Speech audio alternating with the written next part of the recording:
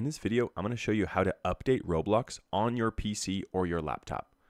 So once you have your PC turned on, we're going to try a few different things to update your Roblox. So first, we're going to go down to our search bar, and then we're going to type in Microsoft Store. So open up the Microsoft Store, and then once you have the store opened, we're going to search within the store for Roblox. And then here we have Roblox. We're going to click on the game.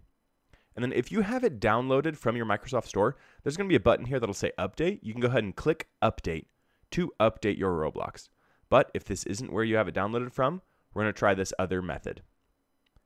And that is by opening up a web browser, typing Roblox into the search bar, and then going to the roblox.com website.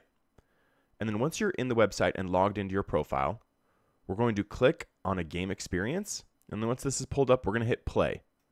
And what this is going to do is it's going to open the Roblox game client, and then it'll start updating your Roblox game, or it'll prompt you to download Roblox if you don't have the latest version.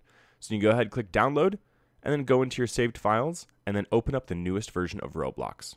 And if you're still having problems, what we're going to do is we're going to go down to the search bar, and we're going to type in remove, and then we're going to click on add or remove programs. And then once we're in here, we're going to search in this list for Roblox.